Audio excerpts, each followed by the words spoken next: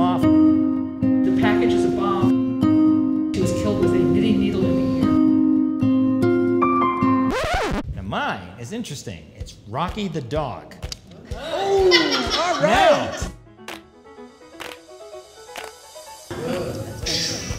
So, Rocky the dog, how about this? Who holds court at Disney World Yeah. at Hilltop. But see, this is what happens. This is why writers stand in the shower for like about 35 minutes. You get an idea and you don't dare stop because it's just flowing. It's flowing. Man, this is getting complicated here. This is just a little... like, this is terrible. What am I doing? I should get another job. I have to There's this character in the neighborhood named Roger Daltrey, and he hates this name because he's got to go around all the time. People go, who? And shut up. You throw everything against the wall and you see what sticks and what doesn't. And sometimes you just have to toss whole lines out.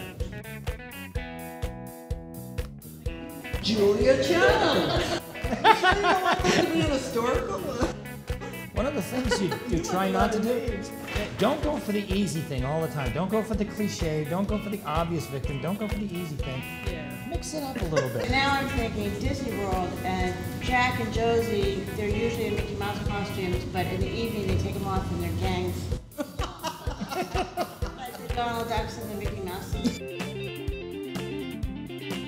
One thing about first person is that you really buy into that person. If you decide on multiple, then you got to make sure that you don't lose the reader, both emotionally and with the actual plot. Once in a while, it's really fun when you make something up as a placeholder before you do the research, and you do the research and you find that's exactly the way you wrote it. Yeah, right. Yeah. Because when you're by yourself, it's so easy to have self-doubt and say, oh, That sucks. Yeah, that's cliche.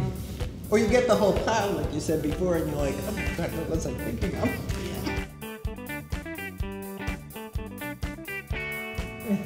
Wow, creepy.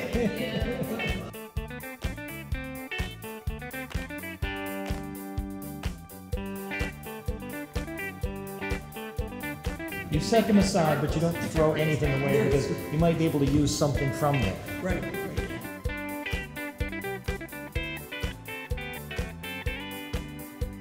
Oh yes, and Rocky the dog. I'm researching spies in World War II, but one of the ways to kill someone is to shove a pencil in their ear. Why do you kill that way anyway?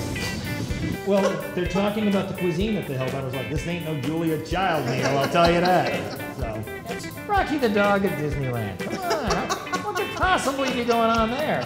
Thank you all. Thank you for having us.